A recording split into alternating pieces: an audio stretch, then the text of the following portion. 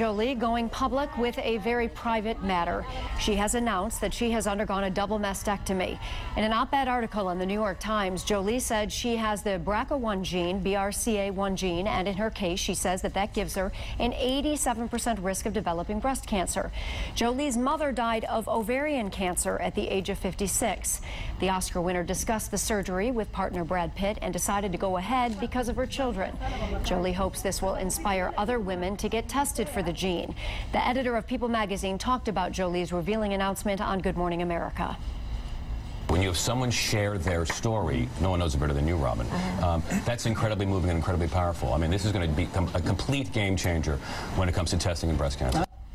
The actress had both breasts removed in February and has since had reconstructive surgery. And joining us now for a look at this kind of proactive and preventive surgery is Dr. Victoria Dooley from St. John Providence. Good to have you with us. Always great to be here. First, let's just start with your overall, feeling in response to her big announcement today. I think it was a very courageous decision. I think it was a very selfless decision for her to want to be around for her children that she has, to want to decrease her chances of breast cancer from 87% to down to like 5%.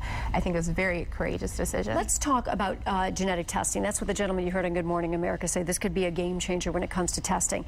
Genetic testing is expensive, and not everyone can afford to do that, first of all. It is expensive. Often not covered by insurance as well.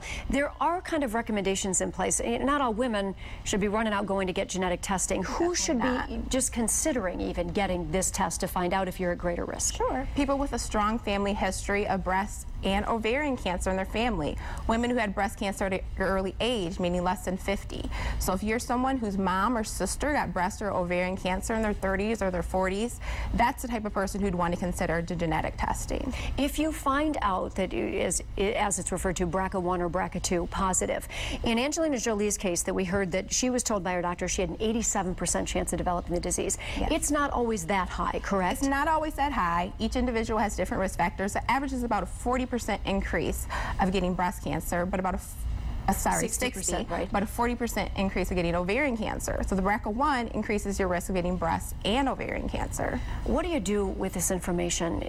Obviously talk to your doctor first of all, right? If you get a BRCA1 or BRCA2 positive result. But let's say you don't choose the more extreme route, which is what you did. What else can you do as a woman if you have to be diligent about getting screened. So MRIs, mammograms, all those things can detect cancer early. Now these aren't going to prevent the breast cancer from occurring, but the earlier you catch it, the higher likelihood of surviving the diagnosis.